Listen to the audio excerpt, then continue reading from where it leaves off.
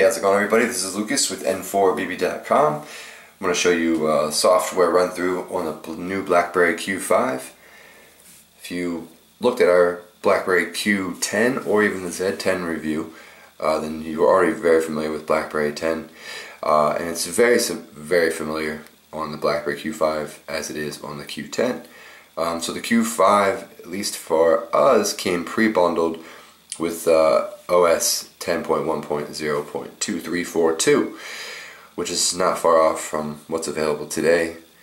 So pretty much the only thing you'll notice on this QWERTY device is majority of the settings and whatnot are in white, because this features an LCD screen, whereas the Q10 featured an OLED, and so this can't take advantage of the black theme. It won't serve any purpose. But yeah, I mean, everything's half the size of what it is on a BlackBerry Z10. So you can see it's, instead of 4 icon columns, it's 3. So just like the Q10. And the screen's about the same vibrance. Let's lighten it up. So I've got both the same brightness. Whereas the Q10, which features an OLED, same with the Dev Alpha here, which is dead. Oh, great. But yeah, you notice the color isn't quite as, some people say whitewashed, but it's definitely not as vibrant as these. But yeah, I mean, the software, you've got all of the same apps.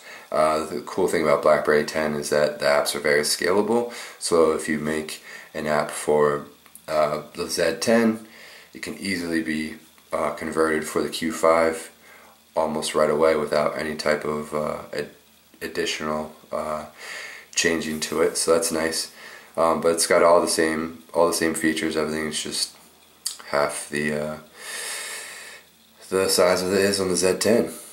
It's only a 3.1-inch screen. But yeah, I mean, BlackBerry 10 is really great. You can see how fast and fluid it is, even on this, which features a smaller processor. But it's still got the 2 gigs RAM, so it allows the OS just to be blazing fast. And that's what you want, It's an entry-level device, but there's really no hang-ups for this phone. So you get the power of BlackBerry 10 for pretty much half the cost of the Q10. So, and if you just don't mind the curve-styled keyboard, then it's a win-win, And it's got the LCD screen.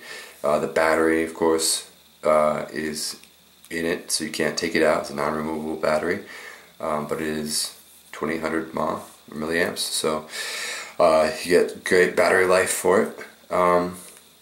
But yeah, not really much else to say about BlackBerry 10, because you've probably already seen what we've talked about it before when we first dissected it when it first came out. But it's definitely an excellent entry-level device. I actually kind of like it. Most people are like, "Why we don't need this device?" Blah blah.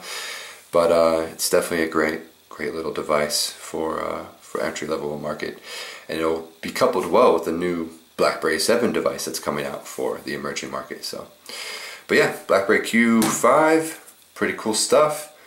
Thanks for watching.